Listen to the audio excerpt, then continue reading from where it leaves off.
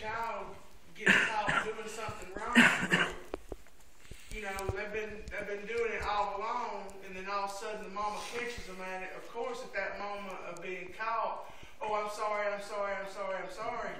But they've been doing it the whole time. And I don't put much weight in my kids' apologies when I'm on them real hard and saying, you just done this. I don't put much weight in that. But when Aaron will come to me 2 weeks later and say, I'm just using it for an example because he's done this, and say, Mama, I'm really sorry I disappointed you about that. And I'm truly sorry that I've done that. And I know it disappointed you. Then I put weight in that apology. And he gets my I say, I forgive you, son. I know you're truly sorry. That's the way I look at it. God knows the difference between a true apology and like since talking about a kid, and you say they want something, and you say, no, you didn't do so and so. Oh, I will. I promise I'll never do this again. Exactly. You know when they're just wanting something else. Well, there was a man that told me to Bill. He said, I thought of just waiting till, when I find out I'm going to die and get fired. And Bill's advice to him was, don't try it. No, because God ain't drawing you. Well, see, God knows your intention. I ain't waiting then, he knows that, don't he?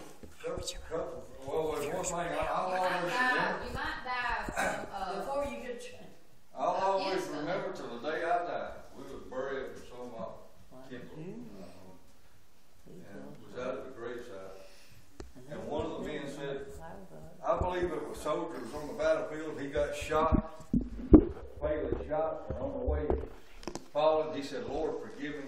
God would forgive him. And I thought about that, and I thought about time. I don't know. I don't know about that. Another thing, too, on the children, when they do something, it's very important that we punish them then. That's right. I don't care how much you don't want to, do it. Yeah. Even though they say they're sorry, even though they say this, punish them. They got to be punished. Yeah. I don't mean abuse them. Punish them. Yeah. Take something away from them. Yeah. Take the privilege away from them.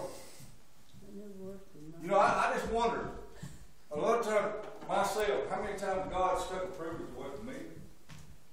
Oh, maybe every time. You ever thought about that? I don't blame you. When we get just a little bit out of line, I'm not talking about go ahead and whip and sin. We get a little bit out of line, we get that, we don't walk like we are to, we don't act like we are to, we don't do what we want to do. God takes privilege away from us. Yes. Privilege that He would give us, that we will never see. because he loves us. When I went back out in the world, I was in the world, and I kept thinking about that and telling me that I asked him years ago.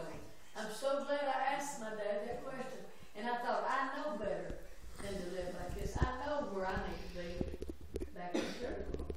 And I wasn't happy. Well, it's just...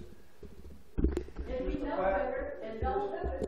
Just the fact the devils kept putting it out there, look at the fame you'll have. Look at the glory you'll have. Well, I turned it down. I'm going to tell you what, you may not be around if you haven't turned it down. That's what me and Mama talked about.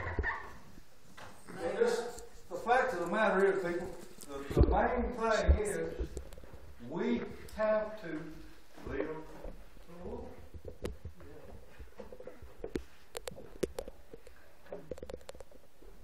The Bible says no man liveth to himself and no man dieth to himself.